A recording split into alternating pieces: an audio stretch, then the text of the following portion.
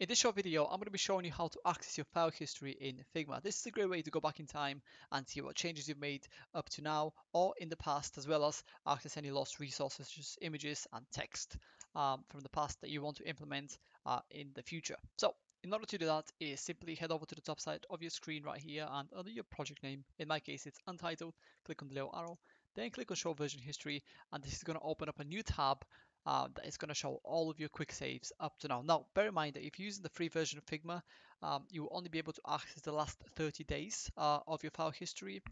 This is different if you're using any of Figma's paid plans, which allow you to pretty much view your entire history, no matter whether it's 5 years old or 20 days old or whatever. So um, let's just go back to October 26th and see what I've done.